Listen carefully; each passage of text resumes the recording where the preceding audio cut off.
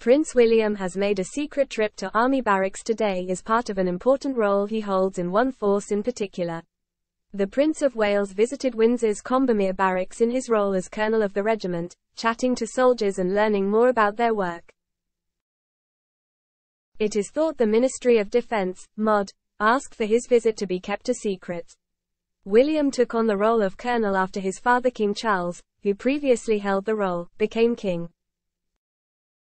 He last visited the Guards alongside Kate Middleton in March last year as they took part in a St. David's Day parade addressing troops and also speaking to members of the 5th Royal Australian Regiment about their role in training Ukrainian armed forces in the UK.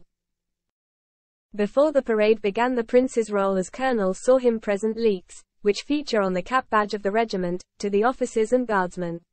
He also gave a speech to rank and file to soldiers where he said the Welsh Guards' banter had helped him get through his own time in the regiment. Following his most recent visit, William posted on Twitter, "As Colonel, Welsh Guards, it's always a pleasure visiting the barracks to speak with the soldiers, hear plans for their future, and witness the great work the battalion does with physical and mental rehabilitation."